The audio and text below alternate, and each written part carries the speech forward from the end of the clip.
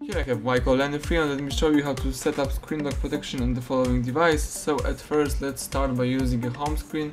Let me find and select the settings. Let's scroll down and under personal let's choose security, then choose screen lock. Here you have to decide either you would like to use swipe, pattern, voice unlock, PIN or password. Let me choose pattern.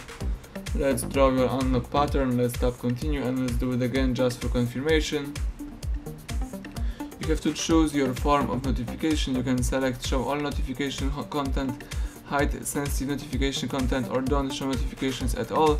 In my case, let me choose the first option and let's tap done. And that's it. You just make and create a pattern. As you can see, now you can unlock your device by using a pattern protection, and that's it. Thank you for watching. Please subscribe our channel and leave thumbs up under the video.